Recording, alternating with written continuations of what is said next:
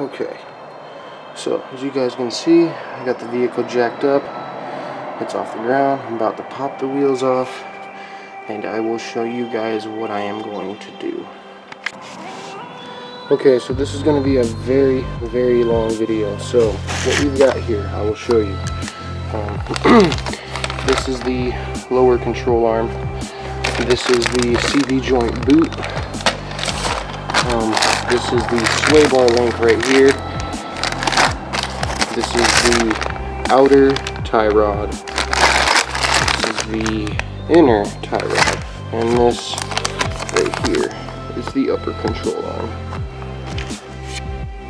Okay, so I'm going straight for it, man. I ain't fucking around. So I got this bolt lubed here, and you can see it. That bolt right there lubed. That's the upper control arm. I'm gonna go from top to bottom.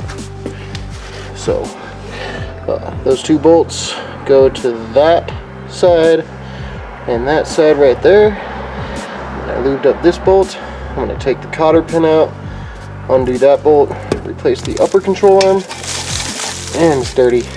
Well, this is where all the dirt gathers, but anyways. And then this right here is the outer control arm right here. I got to replace that. And then you can see the boot right here, and then right there is the inner control arm. I'm going to do that. And then right here is the lower control arm. Excuse me, I'm sorry. I think I called this the inner control arm. I apologize. This is the inner tie rod and outer tie rod. Excuse me. So right here is the lower control arm right here, and then right here is the what the fuck is this called? This is the sway bar. This is the sway bar link right here. This thing.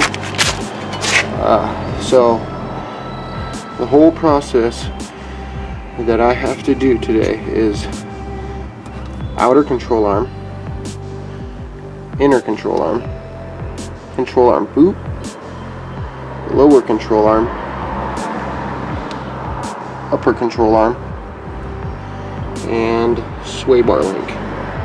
So I'm doing pretty much the exact same posts to my YouTube channel that I'm doing to my Facebook. So I'm gonna put this camcorder down, pick up my phone, and do the same thing. So it's gonna be a very long day, not including all the labor I'm doing. So if any of you guys want to come on down and help, feel free. Alright, so I got the two upper bolts loosened. I'm not going to take them completely out until I pop this ball joint off here, or pop this control arm off of this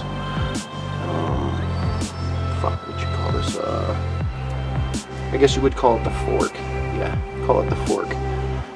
So as you can see, I've got the ball joint popper right on here. I'm gonna tighten this bolt down here until this bad boy pops off of there, and then we're gonna replace that and then go down and start doing the rest. So I already popped the upper control arm off. I'm sorry I didn't show you guys that process, but I'm trying to keep my wits about me here.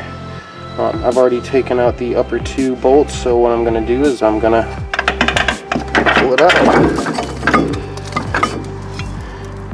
Oh shit. I gotta take these bolts off here, or take off just this one bolt here so that I can pull the whole thing off, because there's a link back there that's holding it all in there. So I'll show you when I get it out. So as you can see, I got the rear bracket for the control arm in there. I just gotta take those two bolts off, put it in these two holes here for it, and it's a good thing I checked before I connected this, because they say left and right on them. So I'm definitely connecting this to the right side, or well, left if you will. So as you can see, I got the upper control arm done. Fucking Bixby's trying to talk to me right now. anyways, I got that done. Next process is the outer control arm right here, and then the inner control arm there. You need, if you're gonna do this, you need a special tool, because there's it's like a special sort of socket that you need to pop it off for the inner tie rod. So I have that tool because I've done this before. So I'm gonna go ahead and take care of business. So I'm doing the outer tie rod now, and I have to be extremely careful when I do this to make sure I do it the exact same way I take it off, because if you screw this in too much or too little, it'll set your alignment off, and it's gonna be set off anyways, so I'm gonna have to get it realigned. But what you have to do is you have to loosen this bolt so that you can unscrew this outer tie rod, and then I'm gonna count exactly how many turns it takes to get it off, and then do the exact same when I put it back on. So this is the old and the new inner and outer tie rod. What I'm trying to do here is line this screw up exactly with that screw, so that when I connect it, there's very little difference in the new one and the old one. So I've got these lined up pretty damn well. I gotta move this screw over here just a little bit, but they look pretty damn close. Gotta say, this one's just a little bit. There we go. That looks perfectly aligned on both of them. So as you guys can see, I've got the new outer tie rod, the inner tie rod. I just kept the old boot because it was fine. There's nothing wrong with it. There's no holes in it or anything. There's the new sway bar link. And there's the new upper control arm. Thanks for watching, guys. I really do appreciate it. It means a lot to me. Stay tuned for the next video.